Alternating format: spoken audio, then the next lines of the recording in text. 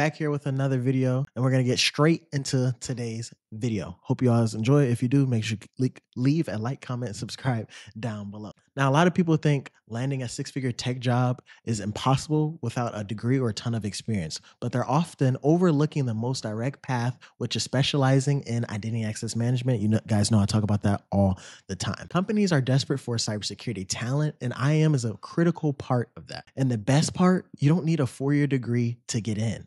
In this video, I'll explain the exact path you can take to land a high-paying IAM role. One of the best things about this field is that it's heavily reliant on certifications, not college diplomas. If you have the right certifications, you are automatically qualified to apply for these roles. I started my career on the Helpdesk. I got it by focusing on specific high-demand skills and getting the right certification. You don't need to be a coding genius to start either. I get that question all the time.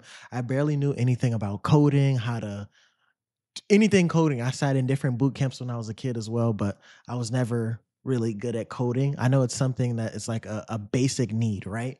And depending on which field you're in, but I knew I need to know just the basics of it. So that's all I learned. If you can learn the basics of IT by troubleshooting, like the stuff I did on help desk, you can sit down and study for an exam. You have what it takes pretty much. It's really not rocket science. It's not that hard. You can start at an entry-level IT role. And here's the most important part. You can use that job as a launch pad to learn to get your first key certifications. Like I mentioned earlier, you guys know how important that is, right? So what skills do you actually need to start? First, the basics. Understand how a computer works, basic hardware and software.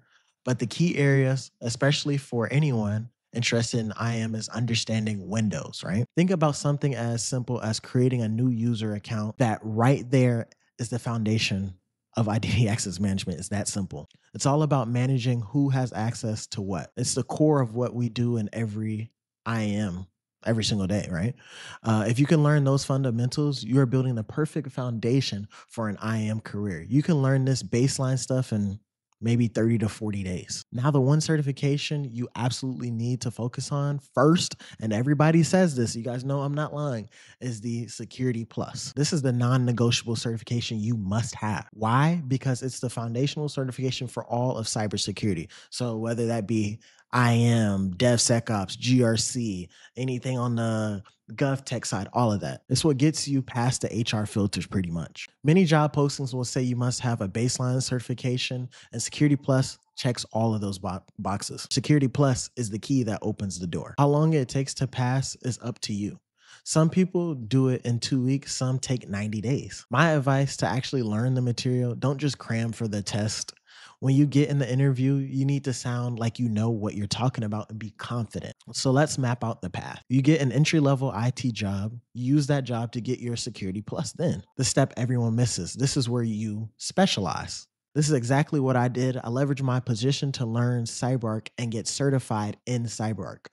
Once you have a Security Plus and some experience, adding a high demand vendor certification, something like CyberArk or Okta or SailPoint, that's when you get the higher increased salary opportunities, and you can really take off from there. Large companies are desperate for people who can manage their most sensitive high-level accounts. You'll find these roles at large companies, enterprises, think Fortune 500. This is where I've spent my career, right? This is where you'll find the high-paying IAM and cybersecurity engineer roles.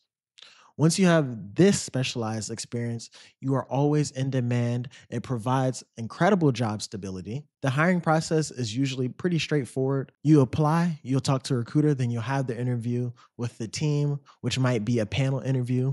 And sometimes those interviews can be 2 to 3, maybe 2 to 4 rounds as well. In that interview, you need to do two things. One, highlight your skills, connect what you learn from Security Plus to the job description. Two, show your personality. And most importantly, show that you are willing to learn and take initiative. Those are the biggest two things that helped me most land my jobs and help me learn the most. This is how I got promoted from help desk. I was a person on the team willing to learn new stuff, take care of different tasks, maybe stay after work a little bit late sometimes. Um, and that's how I was able to learn some complex stuff like CyberArk. If you go in with that attitude, they will always, almost always choose you over someone who thinks they know everything every time. The reason this path is so valuable is that not everyone is willing to specialize. Most people stay generalist pretty much. By focusing on a specific high demand tool, you can become an expert like myself easily. Companies pay a premium for that expertise because it's so hard to find. I've seen people go from no tech experience at all to landing a high paying IM job and completely changing their life around. It just takes putting in the work and studying for that first cert. Once you get your foot in the door and land that first iron role, it can be smooth sailing from there. The process might seem complicated and job applications can take time, but the opportunities are absolutely there and they're endless.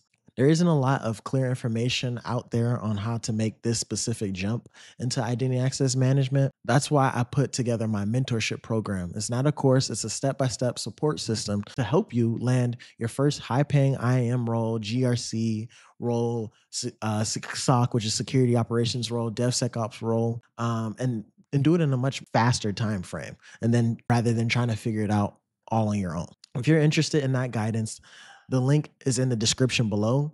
Thanks for watching, and I'll see you in the next one.